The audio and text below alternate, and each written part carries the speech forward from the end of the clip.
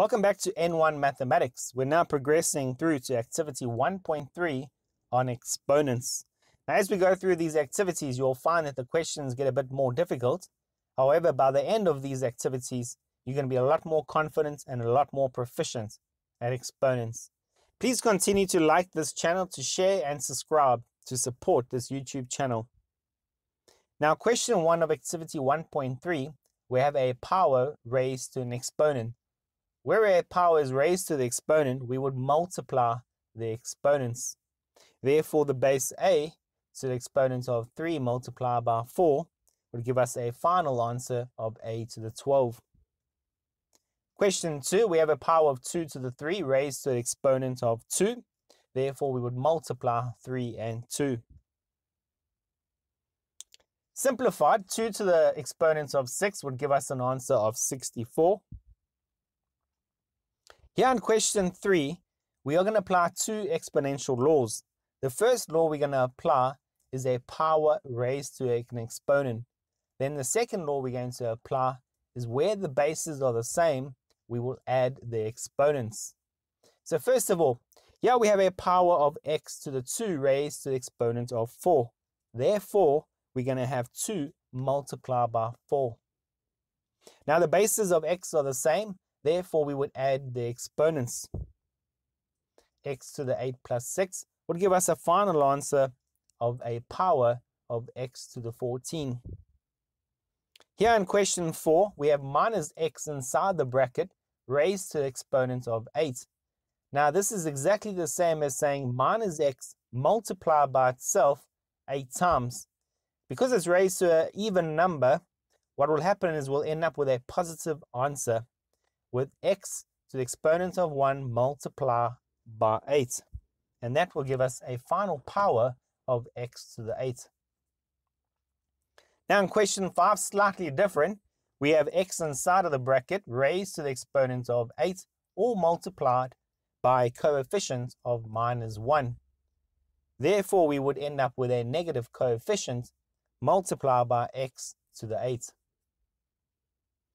Here in question 6, we have x and y raised to the exponent of 3. Now, where a power is raised to an exponent, we would multiply the exponents. Therefore, we have the base x with 1 multiplied by 3, and the base y with 1 multiplied by 3. Simplified, the answer is x to the 3 multiplied by y to the 3. Here in question 7, we have a coefficient of 5 raised to the exponent of 3, and we have a power of d to the 5 raised to the exponent of 3. Therefore, we would multiply the exponents. 5 to the exponent of 3 would give us 125 with a base d and exponent of 15. Here in question 8, once again, we have a coefficient of 3 raised to the exponent of 2, and our power of a to the 1 and b to the 3 raised to the exponent of 2.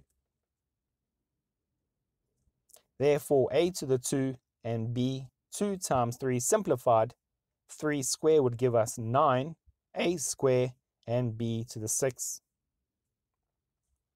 Here in question 9, we would first simplify by raising a power to the exponent. Now, where the power is raised to the exponent, we would multiply the exponents. Then once again, we'll have a second law of multiplying the same bases. So first of all, a to the 2 times 3 and a to the 4 times 3 would give us a to the 6 multiplied by a to the 12. Now the exponential law, where the bases are the same and multiplying, we would add the exponents. And that would give us a to the 18. Here in question 10, we have a coefficient of minus 3 raised to the exponent of 3.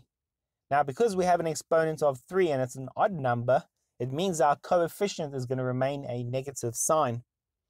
A power of x to the 3 raised to the exponent of 3, a power of y squared raised to the 3, and the power of z to the 1 raised to the exponent of 3.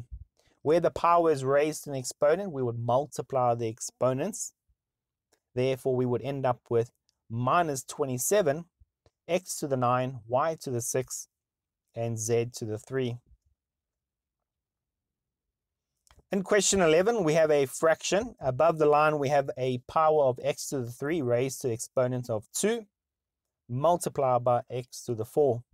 Below the line, we have a power of x squared raised to the exponent of 4. Now, the same rule applies. Even though we are dividing, we'll have x3 multiplied by 2 and x2 multiplied by 4 below the line. And we would simplify that. We would have x to the 6 multiplied by x to the 4, or divided by x to the 8. Now, above the line, we have the same bases, and therefore we would add the exponents above the line. And then below the line, we have x to the 8. Now, where the bases are the same, we would then subtract the exponents. So to simplify this, we have base x to the exponent of 6 plus 4 minus 8. And that will give us a final answer of a power x squared. This is our final question. We have a power of 3 to the x plus 1, all raised to the exponent of 3. Now, where a power is raised to an exponent, we would multiply the exponents.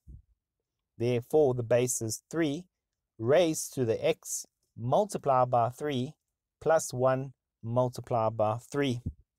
Therefore, our final answer is 3 to the exponent of 3x plus 3. Thank you very much for watching this video. Please remember to hit that like button. Thank you.